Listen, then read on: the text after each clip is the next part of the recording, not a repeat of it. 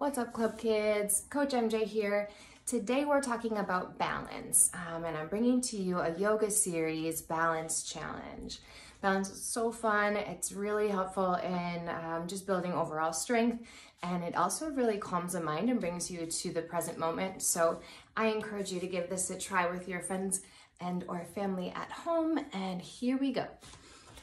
We're gonna start standing. I'm gonna try to give you the angles as we go, but beginning, you're gonna take the weight into your one foot. I'm starting on my right foot, and then I'm gonna tuck my tail under as I pull my knee towards my torso.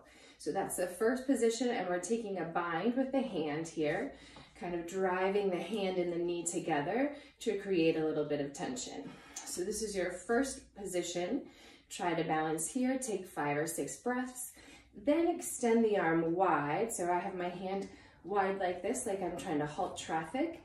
And then I'm gonna open my hip, keeping my foot flexed. Let's see if I can give you all this. Keep my foot flexed and extending the arm. So here we're thinking about pressing the hips forward, belly forward, keeping the chest nice and tall. So we'll stay here, hold for approximately 6 breaths, which is about 30 seconds.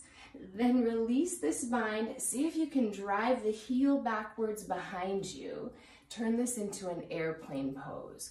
So I'm going to tuck my chin a little bit to look at the floor.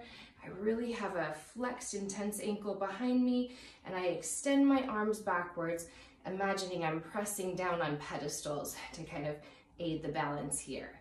So then we're holding for approximately 6 breaths, or as long as possible. And then we're bringing that knee back to the center where we started.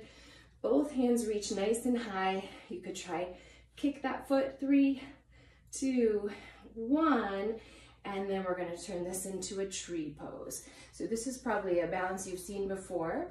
Creating a bind between the sole of the foot and the inner thigh is one option. Also, an option would be to create the bind between the sole of the foot and the calf. Lastly, you could also kickstand your foot on the floor here to help create some balance. So any of those places is good. Let's avoid pushing the heel into the knee. That's a nice way to get an injury. So we find some place to create a bind above or below the knee.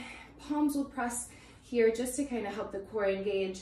And then you take the arms to whatever expression feels good for you. Reaching high, you could look up.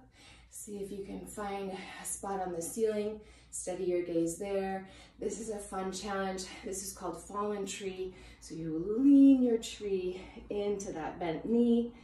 Really works the outside of the hip. An extra challenge. And then see if you can come on out of it, nice and controlled. Lift the knee to center and replace it to the mat. So my standing leg is burning in the arch of the foot, calf, even in the hip here. So take some time to tend to whatever you need to there before you bring this to the second side. So here my left foot connects to the mat. I'm drawing the tailbone under as I pull the knee towards my torso. Step 1. Now I add the bind between the hand and the shin. Step 2, I'm going to extend the left arm this time and open the hip to the right. So I'm giving you a slightly different angle here, hoping that you can see the whole thing.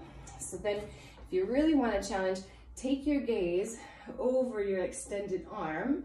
See if you can hold here. Don't worry if you fall out, just keep trying. And then we're keeping that engagement in the ankle here. You can see that as I drive my heel behind me, hands reaching behind as well. I'm going to drop my chest as much as I can lift my heel. So we want to be nice and vertical in our positioning here. Keep the eyes on the floor. Really calm gaze will help establish the balance. And we'll take our 2 more breaths in this airplane or Dekasana position. And then with control, we're bringing that knee back through to the center, and we're turning this into our tree. Sole of the foot makes a connection to the leg, standing leg. And then imagine the leg and the foot pulling towards one another. That will really help to shore up the balance here. Palms press just to help you find your center.